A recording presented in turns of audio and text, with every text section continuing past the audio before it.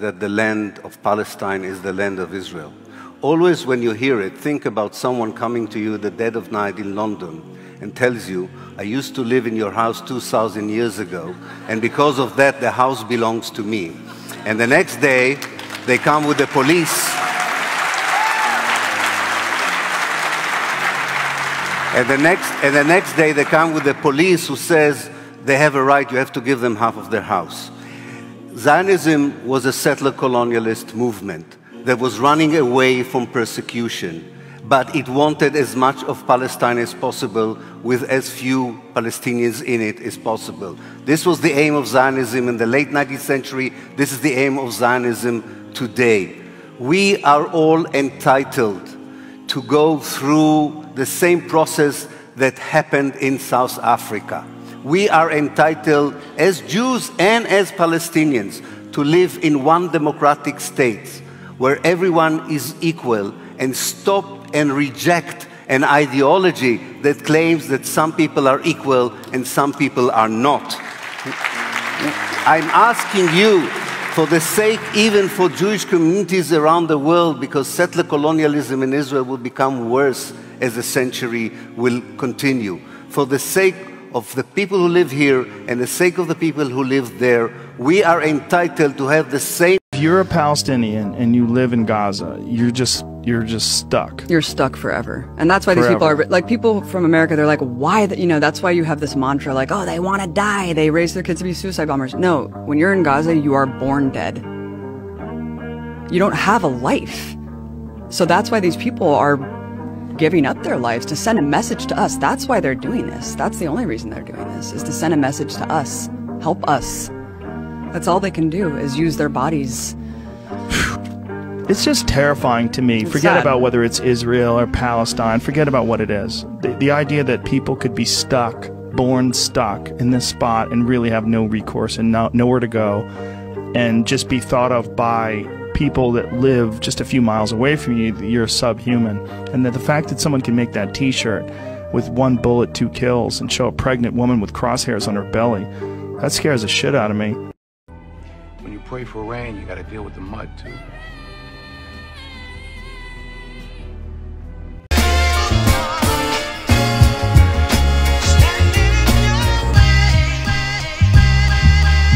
Now I will never be your hater, I'm your biggest fan. I hope it falls into place just how you planned it.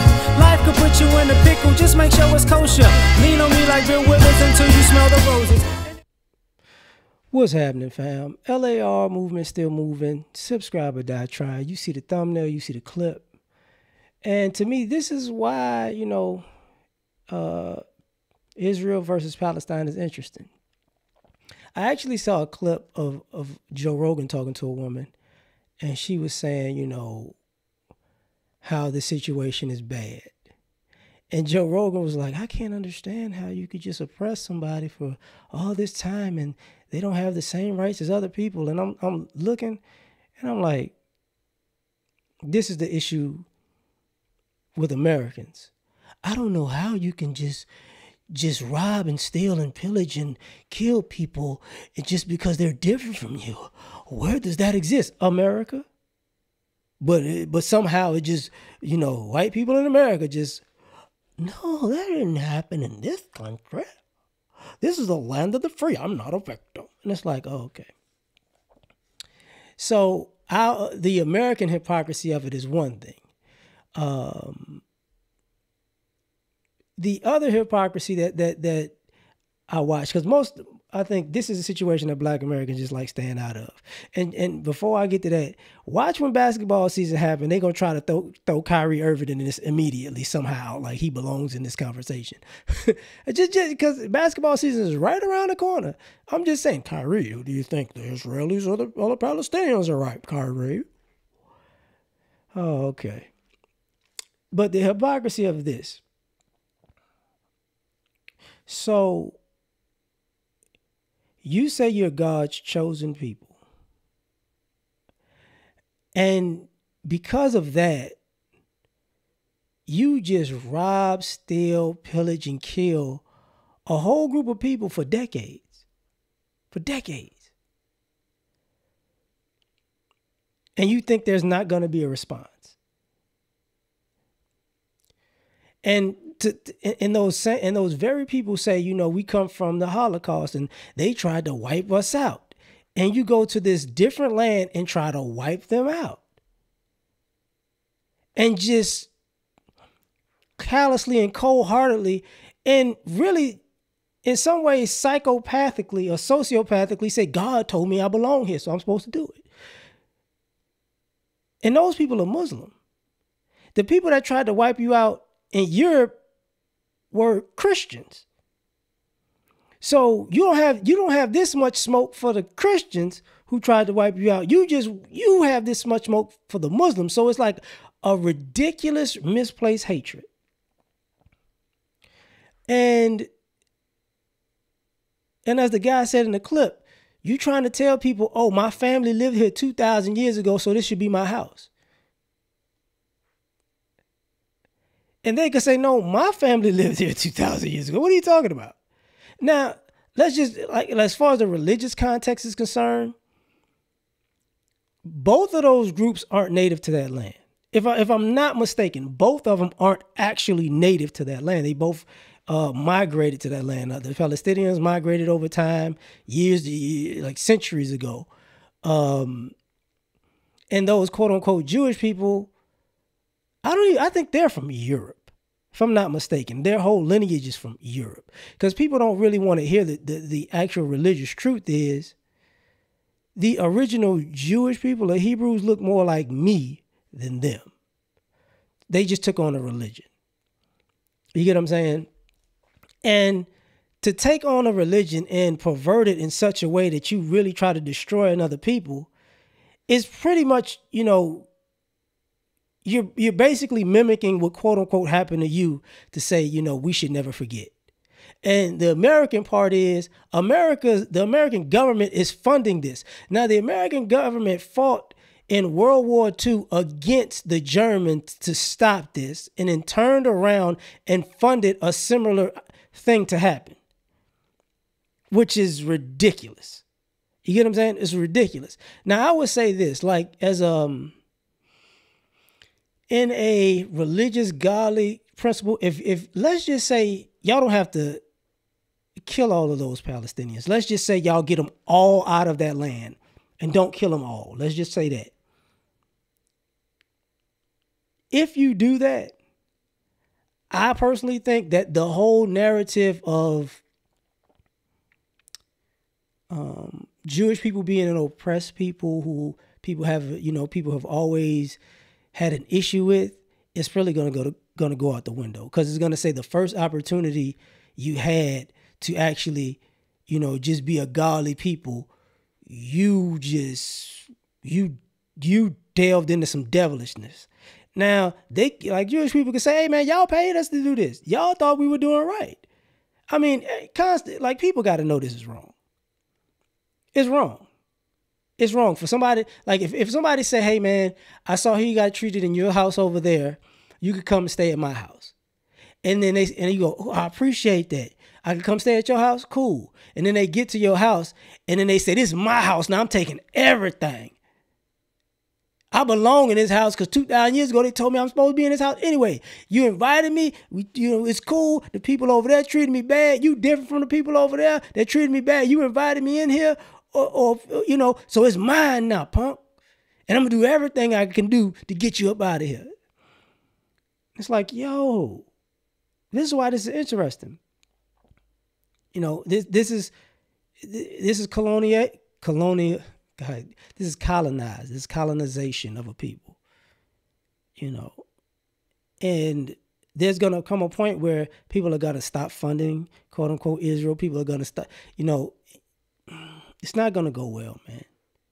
And those people are surrounded by people who are of a different religion. And these people are watching them. Oh, this is how, if you treat the Muslims in the area like that, oh, yeah, we know what you're going to do to us. And this idea, like it's a self-fulfilling prophecy to say, you know, we're constantly attacked, is you're in a place where you're surrounded by people different from you. And the best thing you could have did was been a peaceful neighbor. Cool, peaceful neighbor.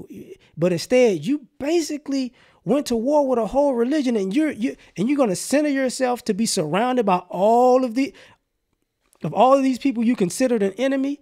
And truth be told, you made those people an enemy.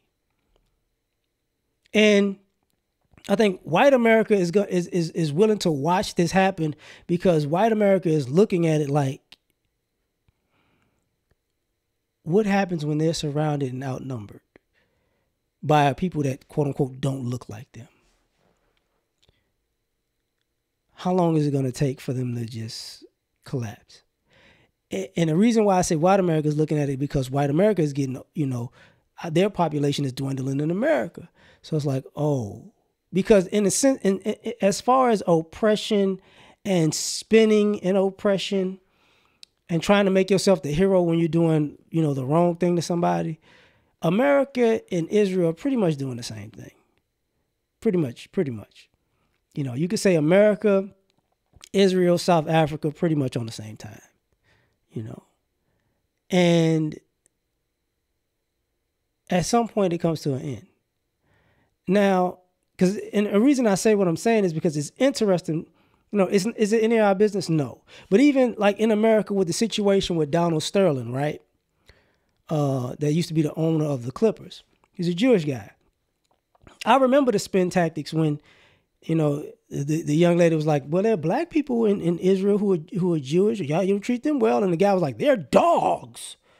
And they edited that out to not put that out publicly. It went out like maybe for a couple of days, and then you never heard that part of the clip anymore. And people are like, oh, okay, we see what's going on. And, then you get the anti-Semitic rhetoric. And it's like, for a group of people who say you should never forget what happened to us in Germany. The question is, what do you think these Palestinians are saying about you? Y'all should never forget.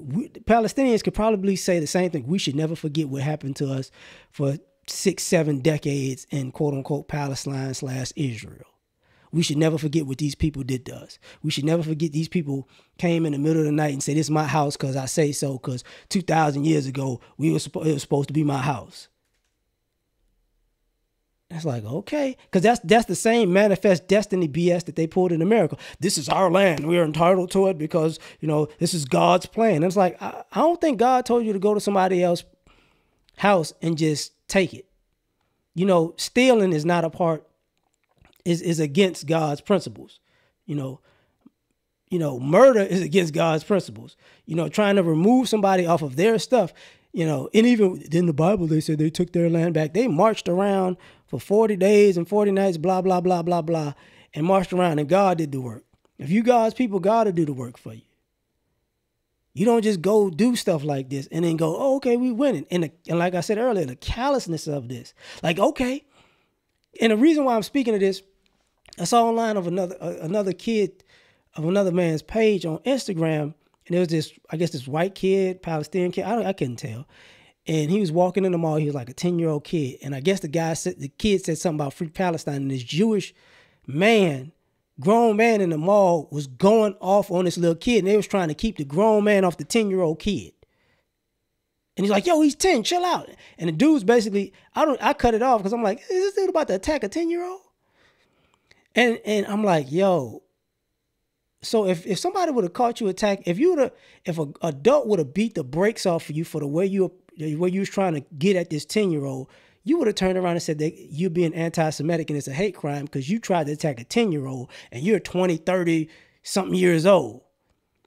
And somebody have been defending a child, but you'd have said it's anti-Semitic. And it's like this approach and this logic is bad, man. It doesn't end well. And I know some of y'all, well, it's just like black people in America. No, because black people in America, we always going, it's like, nah, we don't like, this is not going to happen.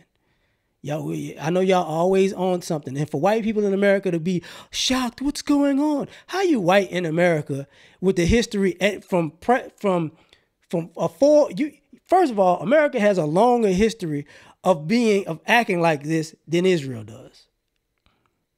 By hundreds of years. So when America goes, I'm surprised, I didn't know what was going on. Shut up.